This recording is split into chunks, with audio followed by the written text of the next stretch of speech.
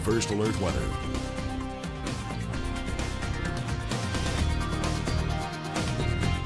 Alrighty folks, we're going to start things off with something really cool, and then we're going to talk about your threat for severe weather. The reason we can talk about cool stuff, threat for severe weather continues to decline. We had these showers and thunderstorms move through a little bit earlier. They came with a lot of thunder and a little bit of lightning.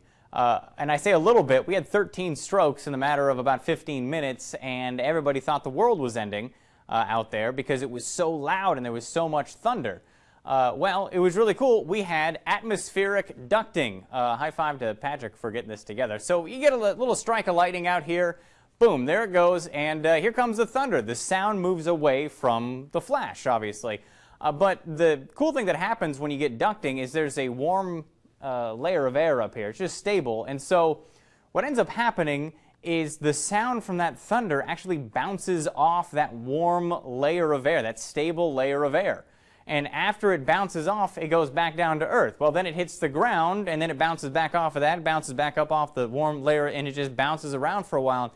And oftentimes in the summer, that's what we get when we get those long rumbles of thunder. So as this passed through, we had a couple of rumbles of thunder, a couple of flashes of lightning, but they kept bouncing around so much that it sounded like it was a lot worse than it really was outside. Okay, by the way, flooding possible. That's really the main concern as we head through the rest of tonight. First round of rain exits stage east, second round of rain entering stage west.